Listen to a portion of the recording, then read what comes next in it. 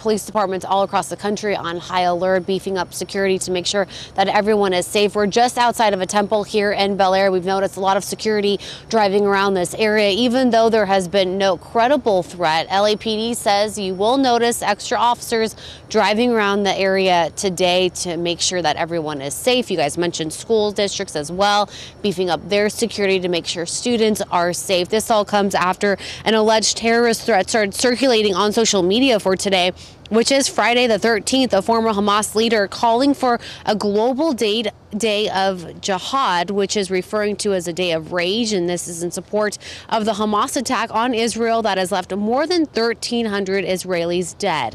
This caused many people across Southern California and the country to be worried.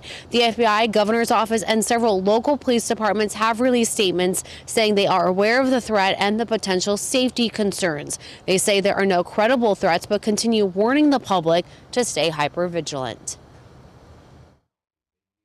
Everybody needs to remain vigilant during this time. We don't have any credible threats to this area right now, but that doesn't mean somebody that's working by themselves may see that and decide to take some action. So we're really asking everybody to be alert to their surroundings, and again, if they see something, say something. And in light of those social media threats, we've heard that SAG-AFTRA has canceled all picket lines both in New York and Los Angeles for today. Of course, we'll have much more as the morning continues. Reporting live from Bel Air, Jacqueline Sarkissian, KTLA 5 News.